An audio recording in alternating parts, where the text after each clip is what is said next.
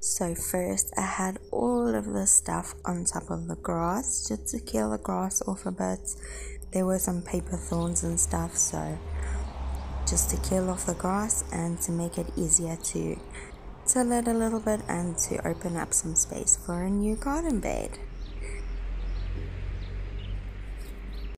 Now the fun begins, digging in the compost. Yeah, that's a baby. Yeah. That's looking good, right? Yeah. Yeah, that's a baby. Ooh, yeah, you getting it? Ooh, shongololos! Huh? Huh? Look at those. Look at those. Ooh. Yeah. You're filming, monkey, you're filming. Ew. Hey? Hey? I can see it, Ew, don't it's purring. Ew.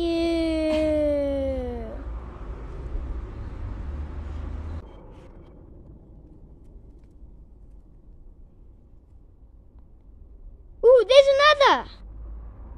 Mommy, there's another one.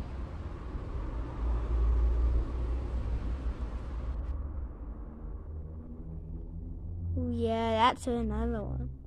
Just chuck it in there, Mommy. No, because this is burning. Ooh, there's another!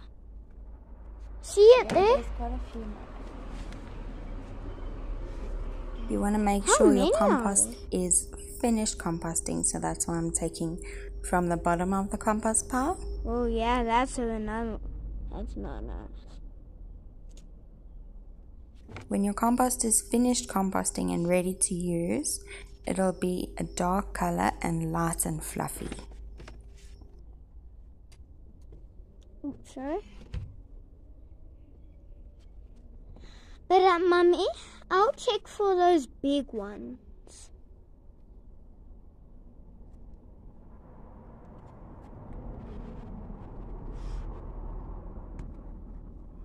You gotta watch out for those big ones though, hey Mummy? Yeah. Those big ones are mean. The big larva that I keep finding in the compost is from the African fruit beetle.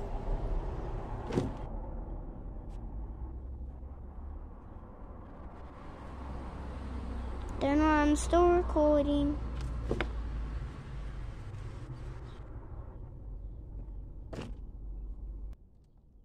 Wood lice in here, very good decomposers. Bella? No. And here's the beetle, the African fruit beetle from the larva, the big larva that we keep finding. It was a cocoon. Oh. It's those big ones I don't like. Yeah? Come on, let's see it. Now watch.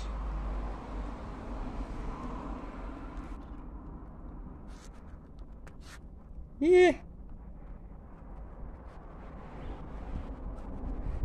Look at that. Light and fluffy and ready to go on the native soil. See, I got it now. See it? Yep. It's in my hand. Okay. Now, we're going to crack it. This one's a tough fella. Then if that won't work, then I'll do this. Gee, she's a tough one. Ugh. See? That's how you squish one. And you see? That's what it looks like when you squish it. Wow. Ew, hey? Ew. Throw all of the fresh compost onto your native soil that's been freshly tilled. You can use bag compost, but this is just a lot easier for me. easily accessible, and it saves a lot of money. Gently work it into the native soil. I'm just using a long fork. You can use any kind of garden fork or a spade even if you don't have a fork. Just work it in nicely to make sure that everything is mixed up and all of the organic matter is mixed into the native soil.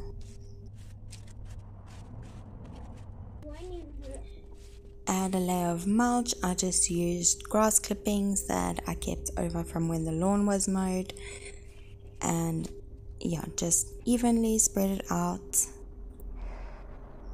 Dry grass is the best. Look at this native soil, how hard it is. It's really hard to squish in your hands. It's very hard and not great soil at all.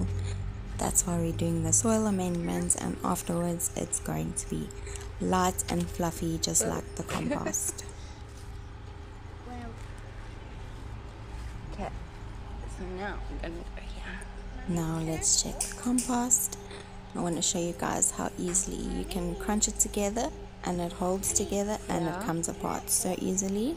That's exactly what you want your soil to be like. Hey guys, this is Mommy's video. So by adding all of this organic matter and the mulch and everything, your soil will be renewed again and it will become light and fluffy just like the compost. So we're going to have this one. You need to watch that. You have to. Now I'm just adding a layer of cardboard on top of the thin layer of mulch, the lawn clippings, and then basically I'm treating it like how I would do a no-dig garden bed, but just because the soil is really bad, we need to zhuzh it up and add nutrients back into the soil, which the soil is lacking.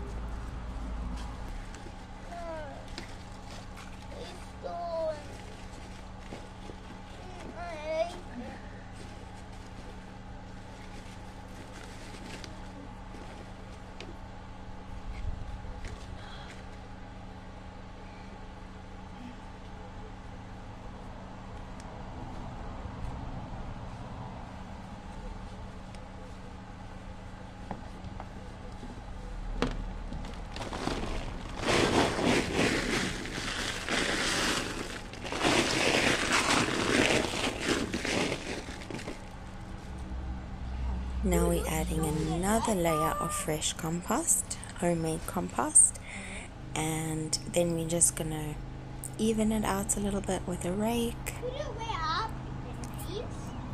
We're gonna shangololo. Yep, in the compost right there.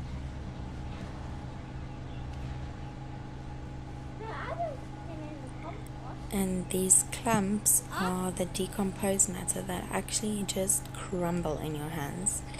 And this is why they call it black gold. It's literally all the nutrients that your soil needs. Anyway, yeah, let's go.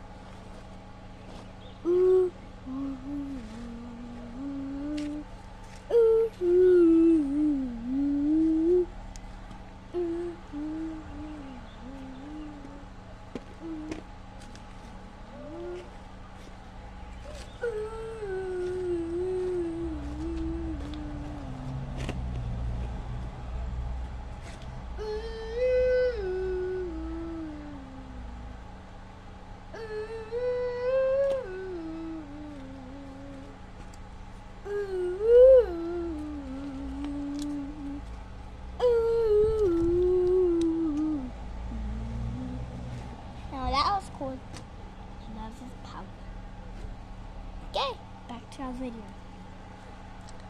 I just had to get a bag full of grass that Mummy was so waiting for. She was so excited and she got it. Okay, Mummy's just opening the bag. She's trying to get it. Just wait for it. Oh, she got it. Ooh. I think she's too excited. Ooh.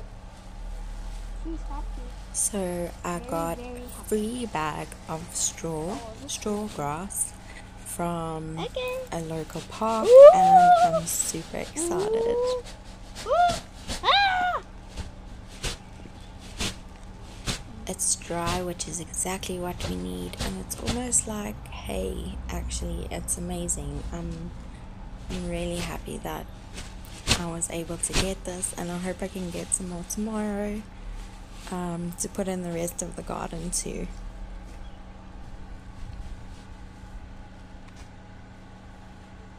Ooh, how's that, guys? Ooh! Mommy, I didn't know there was a stick in there. Yeah. Oh, this is awesome. I'm so excited. This happened.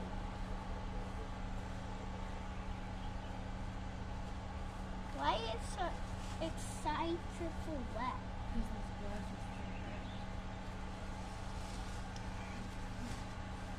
I'll take that.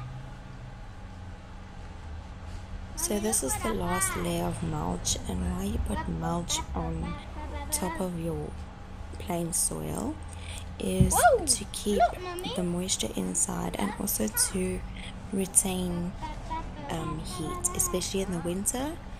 It also helps to keep weeds down, so it's really a godsend if you're a gardener, or if you're looking at starting gardening. Seriously, mulching is the way. And yes, it needs to be dry though, it can't be wet, so make sure it's dry and give it a go. Now we're just going to even it out a bit. Not so good this garden. Mommy, can you talk? Because it's making this video quite bored. I'm gonna talk after. Okay, I'll just explain this stuff then. If you can say it. What are there? Awesome! So these guys made cocoons in the compost. Easy. But that's what it looks like, guys. Over. So I'm quite frightened with these things getting touched. So Mommy did this earlier, and she was so excited for the grass, and she finally got it. And she hopes if there's another bag tomorrow. I don't know why she even got to.